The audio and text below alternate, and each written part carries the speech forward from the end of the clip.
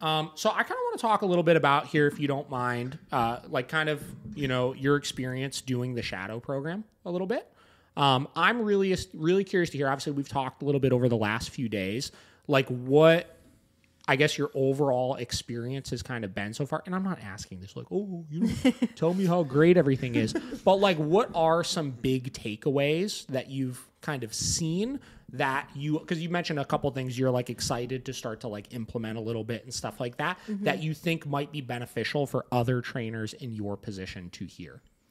I think definitely, I mean, I told you this the other day, a big thing that I've been learning has been stuff about myself as a trainer.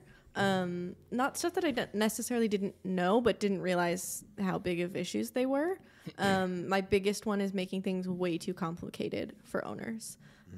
Caring about certain things that they don't and will never care about. They don't need to care about. So making things really, really simple for them is definitely a big thing that I'm going to be changing when I go home. Is kind of changing like my protocol for when the dogs go home. It doesn't need to be so complicated. The way that I explain certain things doesn't need to be so complicated. And I know we were talking too about go home lessons for board and trains. My general schedule for a go home lesson is we sit down in the office, talk through all the information without the dog present. Then we go get the dog. I do a little, well, we've already had a midpoint lesson at that point. So they already have heard a lot of that information. They already have had their hands on the dog, practicing some stuff. But then the go home lesson, now they're getting to use the e-collar if that's what we've used. They're getting to hear a little bit new information, but they've kind of already heard everything and done everything. So I don't really do that much with the dog and kind of just hand the dog over to them and they practice everything. But so mainly changing stuff for the midpoint lesson. And I really liked seeing that go home lesson the first day. That was kind of cool how that timed out. Yeah. Because that's the only one that we have this week. Obviously, our next one isn't until next Tuesday, I don't think. Yeah. So I'm glad that happened, But kind of seeing everything broken down so simple, which makes so much sense because that's the way that I learn best too is break it up, give me a little bit, let me do it, then add a little bit more, then let me do it, then add a little bit more, let me do it. So getting to see that and realizing for myself that, wow, this makes a lot of sense. Yeah. This is really how I should probably be doing things, is not giving them so much information. Because what I've noticed is people tend to focus on something else that we said during the sit down instead of what we're doing right there. And then getting really confused because they remembered a different portion that has nothing to do with what we're doing right now. Yeah. But they have all that information in their head and they don't really know what it applies to yet because we haven't gotten there. So taking things one step at a time. Let's start with this. Got it down. Okay, we're going to add something else to it. And then just kind of building. Same way that we would teach the dogs, starting with a little. And I think you said that when I was talking about it. Like don't give them the entire picture. They don't need it yet. They don't know it yet. Start with a little bit. Let them understand it. Add a little bit more. Let them understand it.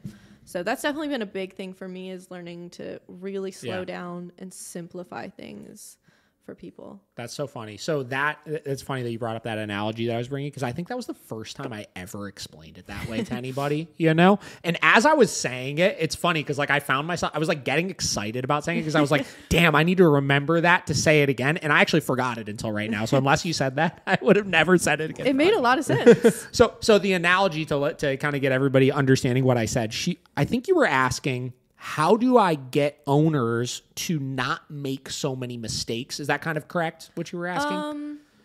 I don't remember. I know it had something to do with that. Or like asking a lot of the same question over and over again. Something I think it was asking the same question over and over again. And you were like, our clients they'll constantly do everything wrong after you've said it, of like repeating the command a lot and this and that. And like, how do you help them to not do that? Right. And first off, some people are still going to do it, obviously, right? But the way I explained it is like when we teach a dog something new, right? Our goal is to block the dog's ability to make the incorrect choice as best as possible. So if I'm teaching a sit, right, and I'm teaching it with a food lure or whatever, right? I'm teaching a dog to sit. I am going to give the dog the absolute maximum amount of help that I possibly can so that their option of doing anything other than sit is gone away, right? And I'm going to allow them to do it successfully a handful of times, with maximum guidance. So if I look at that from the standpoint of an owner, right? If I'm teaching an owner how to do a bed stay with their dog, right? I'm going to literally hand them the leash. I'm going to stop them from doing anything because a lot of people's natural instinct, the second I give them, I'm going to tell them, all right, you're going to work some bed stays now. And I give them the leash and they're just like, boom, they go for it, right? So before I even hand them the leash, I hand it to them, I was like, don't do anything yet. Don't do anything yet, right? Just sit here and listen for a minute, right? So I stop them from making that mistake, right? And then I coach them through, right? So what you're going to do is you're going to walk up to the bed. You're going to tell them bed one time.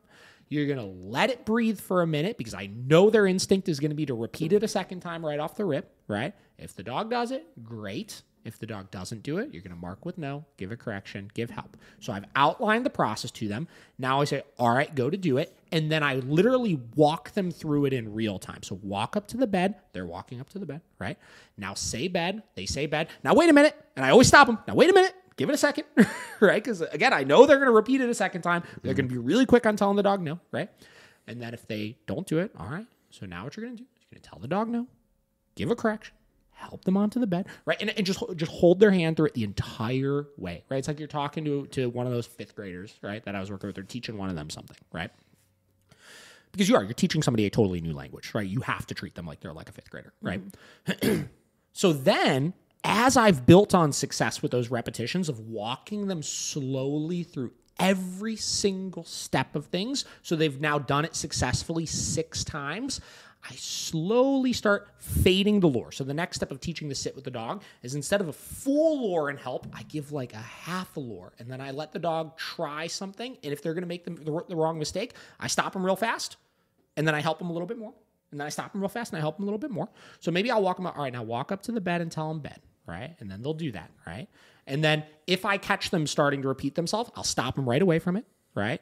And essentially, we continuously fade that lure until I hit a point where then I don't give any verbal prompts or any help to them, and they could successfully go through all those motions, and they're anticipating what I'm going to tell them to do next and doing it successfully just on their own, right? Yeah. So whatever, long drawn out way of saying, literally train your clients like you're training your dogs, right? You know, as a trainer, how to make sure a dog doesn't make a mistake and keep them successful. So that means you know how to make sure an owner can go through the process and not make a mistake and be successful. And if anything, it's 10 times easier because you speak the same language. Yeah. So that's funny that you brought that up because, man, when I was saying it, I was like, damn, I've never said it like that before. I want to talk about that. But I think it makes more sense too because as a dog trainer, obviously, like you said, we know how to train the dog. Yeah. But sometimes then we think about the human side. We're like, okay, well, they're different. They're not dogs. So I have to explain it different. Yeah. When really you kind of don't. 100%. Yeah. You're training 2 things at once. That's it. And that's the benefit of the board and trainers. We've trained the dog so we can just focus on training the owner then at that point, you know? Were you going to say something? Nothing important. Just say it. I was just going to say, you know Bob Ross, right? Bob Ross. Like, it's like, imagine if Bob Ross, you watch an episode and it's just the final, like, 3 minutes. And he's like, oh, look what we created. Now you do it. Yeah. You know? That's a good point. Oh, wow. And you'd Yeah. be like, I cannot, it'd be like that picture right there. And you're like, I don't know. But his whole thing, and that's why he was so popular, Make it so simple. Yeah, so simple. Yeah. Like, oh, it's just these little swipes. And then, we have a happy little tree, But it's like the same thing. It's like most of those people that watch this stuff, they didn't know how to paint. They, and then the people that come in, they don't know how to train dogs. So it's like, breaking it down, because we talked about it before, and it's just like some people get so sciencey, and maybe even like how you were doing it. You were like, here's everything, like right away before we even see the dog. And it's like, oh, well, let's take a step back and let's just go through it all together in the little increments. And and like you said, it's like our brains are kind of formed to take information in little bits and then memorize it, instead of just here's the whole thing. It's like it's like when you're studying for a test, it's like those people try to cram in the last like 2 hours before the test. I don't understand how some people can do it, but if I did that, I'd be like, I remember like 2 questions. That's it. So just breaking it down easy, is just more digestible for these people that aren't trainers. Yep. Yeah. And I think that's something, not that I forget that they're not trainers, but I think sometimes it's hard for me to remember what is common knowledge and what is trainer knowledge. That's a good For point. sure, That's yeah. a really Because good I point. think before I became a dog trainer, I had a lot of experience with dogs. I mean, I worked in a daycare, I worked in a grooming salon. Yeah. So I didn't have like formal knowledge about dogs or dog behavior or Yeah. mannerisms, but I kind of just learned by watching Yeah. a lot. So I kind of just assumed everyone else knew the same things, which I sometimes catch myself still doing, assuming people understand all these little things when they don't, and they don't necessarily need to certain things.